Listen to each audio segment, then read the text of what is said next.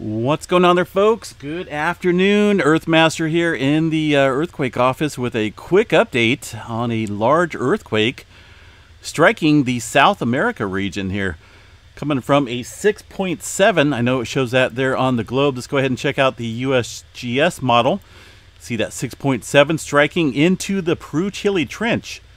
We have been watching this area pretty closely here over the last week or so. We've seen quite a bit of deep movement here in this area of the South America region.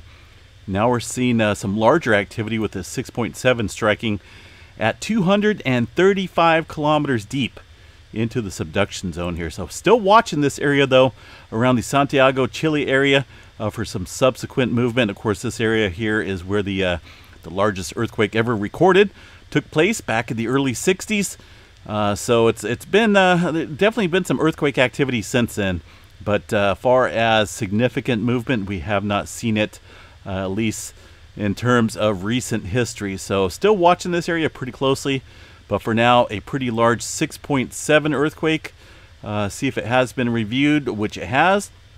Looking at the historical data here in the area of the epicenter, it definitely has seen some pretty active times since about 1900, although I think this one right here might be the yeah, it looks like there's been a couple other 6s or 7s within this area, but the big stuff, the big and the damaging stuff tends to take place over here along the surface area of the subduction zone, including of course the super large one back there in Chile in the early 60s. So I do want to see what EMSC is reporting on this earthquake. Looks like these guys are reporting a 6.7 as well. And once again, this earthquake striking into the area of the, let's see exactly where this is at, Argentina region. So it looks like just on the border, just on the Argentina side of the border where the 6.7 struck here. 235 kilometers deep into this area. So be on guard today. There's still quite a bit of movement happening along the west coast and all over the globe for that matter. I do want to show you guys here on the live seismograph stations that's coming up here. A station there in Chile. This is Hawaii. Station I'm monitoring there in Hawaii.